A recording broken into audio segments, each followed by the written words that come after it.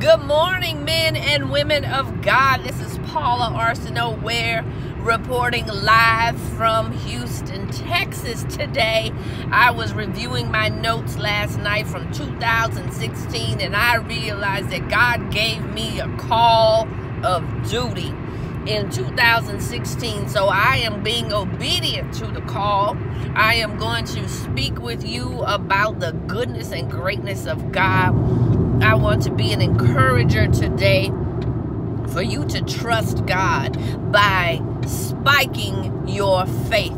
The word of God says in Matthew, my faith can move mountains.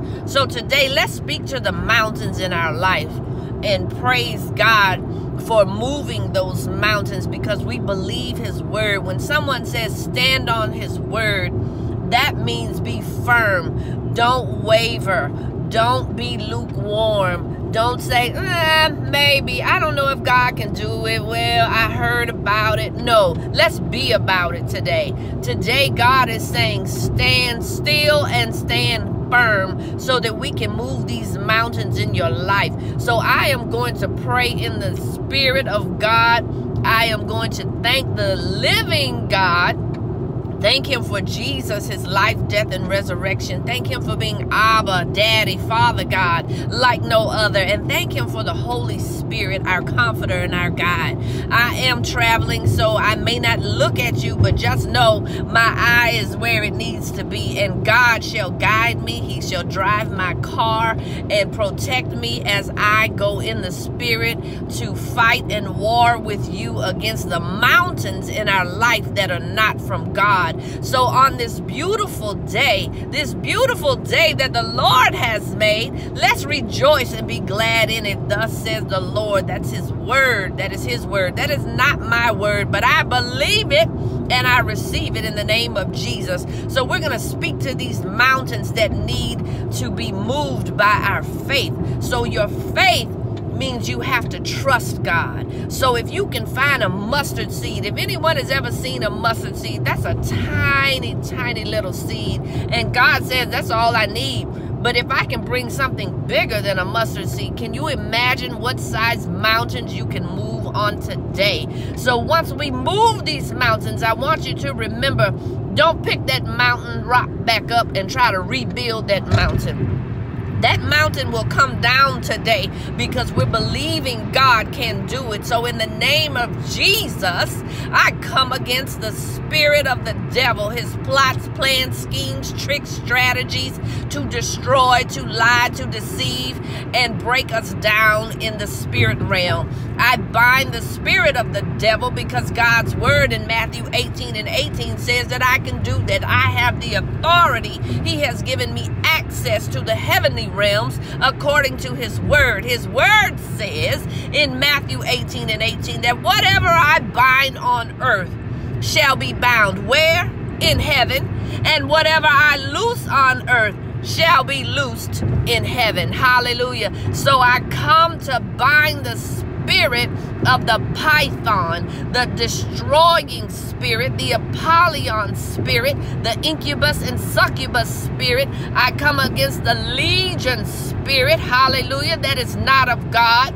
I come against the spirit of infirmity. I come against the spirit of error. I come against the spirit of lack and poverty and debt. I come against the spirit of pride and haughtiness, Lord God. I come against an arrogant spirit. Hallelujah. I come against the spirit of infirmity. Hallelujah. I come against any spirit that brings sickness and disease in the name of Jesus. I bind it up and cast it to the pits of hell. All ungodly spirits, all unclean spirits. I come against the spirit of false prophecy, false teaching, false preaching, false doctrine in the name of Jesus. I come against the cult and occult spirits in the name of Jesus. I come against the spirits, Lord God, that lead us into adultery. Hallelujah. Fornication, Lord God, masturbation, homosexuality, Lord God, lesbianism, Lord God, bisexual relationships, Lord God, marital affairs in the name of Jesus. I come against the spirit of pornography in the name of Jesus. Oh, and I bind the spirit of the witch and the warlock. Hallelujah. Because I come against the spirit of witchcraft, Father God, sorcery, soothsayers, palm readers, horoscopes, astrologers, Lord God, who try to predict the future without godly intent in the name of Jesus. Hallelujah. I bind any spirit, Lord God, that comes to attack us in midday and in the nighttime, Lord God.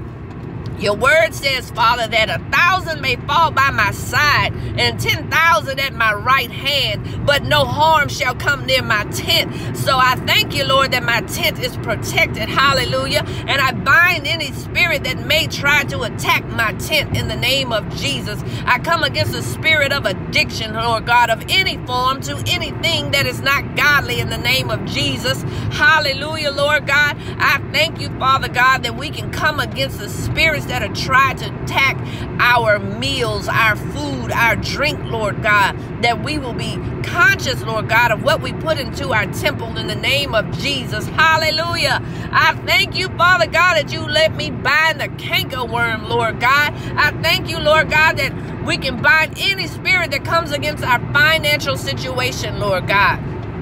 That you, Lord, said that we can live life abundantly above more than we could ever imagine, Lord God. That's your word, not my word, Lord. So I call your word to come forth, Lord God, to loose the spirit of Jesus, to loose the Holy Spirit, to loose the living word, to loose the Spirit of God. Hallelujah. The spirit of adoption, the spirit of healing, the spirit of praise and worship, Lord God, the spirit of prophecy. Hallelujah.